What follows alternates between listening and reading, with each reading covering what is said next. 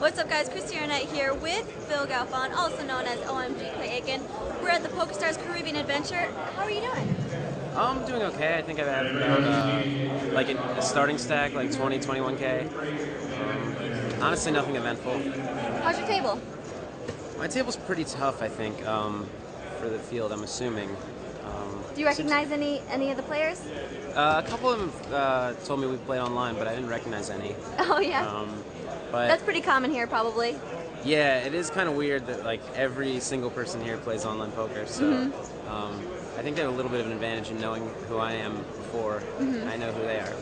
Definitely.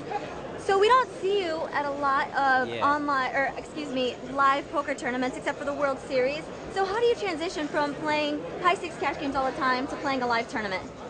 Honestly, like I don't really love live tournaments. I mostly just come, when a lot of people are going to be here that I want to see, and I don't take the tournaments too seriously. I mean, I try to play well, but I'm not too heartbroken when I lose, and I think that's a good way to go into it because you don't stress about it, and whatever happens happens. Not only that, but we're also on Paradise Island. Yeah. You can go to the beach if you happen to bust out, so that's always good. Yeah, that's the plan, busting out soon and just hanging out a little bit. All right, so I've seen a lot of really great action on Full Tilt. I've been, railing a little bit along with a lot of other people. So, and I know there's been a lot of heads-up action between you and Gus Hansen playing PLO. How's that been going? Ups and downs, a lot of them. Since the 501K opened, it's just like huge swings. I don't know. I think I'm up overall, but it's tough to tell. He's like had some huge upswings on me and huge downswings, but I think I'm up a little bit. So what is it that makes you want to play that high with someone so great?